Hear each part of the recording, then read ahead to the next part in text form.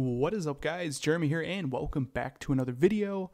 So I just wanted to bring an update video for you guys on the current jailbreak for iOS 12 and some more news. So first off, we're going to jump into Apple has stopped signing iOS 12.1.2 and 12.1.1. So at this point, you can no longer downgrade with iTunes from 12.1.3 or even 12.1.2 beta if you're on that. So downgrading is no longer possible, and that's why I have updated you guys in numerous videos telling you guys to get on those firmwares while you can before Apple closes the window. So it is officially closed, so now it is survival mode, if I can speak, for us that are on these lower firmwares, because if for whatever reason you have to restore your device, you will have to update, and that's if you're using iTunes.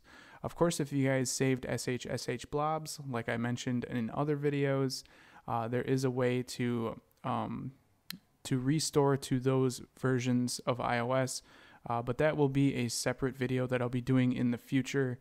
It is a very in-depth and hard task to actually do that without, being forced to update to the newest firmware to actually, stay on a current firmware that's no longer being signed. Like I said, it's a very hard process, but it is possible. But anyways, like I said, guys, the firmwares are no longer being signed that are jailbreakable. If you guys are on 12.0 like I am, or 12.0.1, just stay there. The jailbreak will support basically every firmware that is in red, as you guys can see. So 12.0 through 12.1.2. Very cool. Now let's go ahead and let's take a look at the Rootless Jailbreak. It actually has been updated since yesterday. I wanted to cover it. I'm going to mention in this video, again, like I did the last one, this is a developer jailbreak. I would highly recommend you guys not to use this jailbreak unless you are a developer or a developer level with jailbreaks, just because it is not what you're used to. It's not going to install Cydia. You have to manually install tweaks and all that. And I would just advise not doing it until the official jailbreak for iOS 12 comes out. But I'm going to really quickly touch base on how to get the Rootless Jailbreak. You'll just need to use the Ignition application. If you guys need to see how to get that app, I will leave a link down in the description on how to get Ignition.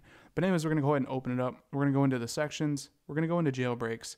And then we just have to scroll down a little bit here. And as you can see, there it is right there, the Rootless Jailbreak. Just go ahead and select on that. You can click on the Get button and then install once that pops up, and it will install the Rootless Jailbreak. Now, since yesterday, the jailbreak has been updated. As you guys can see, there is an icon for it now. I think the icon's pretty cool looking. I think this jailbreak, in all honesty, is a great jailbreak just because it's allowing developers to update their tweaks for iOS 12. For those of you that are like me that are not going to use that jailbreak and you're just waiting for a regular jailbreak, this is a really good, thing to have. It's really good progress for the jailbreak, because once we are able to jailbreak, we'll have tweaks that are already updated for iOS 12. So it's definitely a really good jailbreak, at least for developers, like I've been mentioning throughout the video and in my previous video. But if we go ahead and launch it, as you guys can see, this is what the Rootless Jailbreak utility looks like now. It has a background, it's been cleaned up, it's got an icon, and it just looks really good in my opinion. I think it's really cool looking. As you can see, Rootless Jailbreak at the top there. It works for iOS 12.0 through 12.1.2. You have logs, you have files, you have iSuper SU, and then you have the ability to use tweaks. And then from this point, you just click on jailbreak and it will jailbreak your device. You also can uninstall at the bottom there. And as you can see at the bottom there, exploits by Ian Beer and Bazad. And this was created by Jake James. Now, this jailbreak is still currently only working for A9 through A11 devices. So if you have a 5S or a 6, this jailbreak will not work. And if you have the newer devices like the 10S, the 10S Max, and the 10R, it will not work for those either. The developer is currently working on updating it for support for those devices, so just give him some time. He will update it, and it should work for all devices that can run iOS 12. So keep that in mind. Don't bug him on Twitter. He's getting kind of pissed off about people bugging him for those devices. He is working on it. Just give it some time.